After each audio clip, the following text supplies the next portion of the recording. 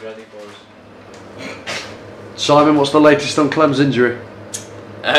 He's doing well now. He's out on the pitch doing grass-based rehab, which is good news.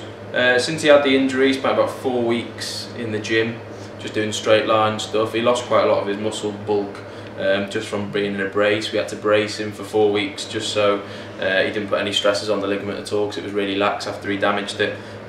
He came out of the brace, lost a bit of muscle, but now he's spent 4 weeks in the gym working really hard, got his muscle bulk back, and then we gave him an injection last week. He went down to Milton Keynes for an injection, a sugar-based injection, which is just to try and tighten the ligament up, which has worked quite well for him. Bit of an experiment really using it, but it went well. And now it's managed to kick him on, his pain subsided, he's got full range of movement, so he's on the pitch now striking, just putting his foot through the ball, doing a bit of running. And we're trying to get a bit of that fitness back, which he's lost, which obviously he's loving, as we know. And yeah, it's going well. So we're hopeful, maybe in the next 4 weeks or so, he'll be back playing.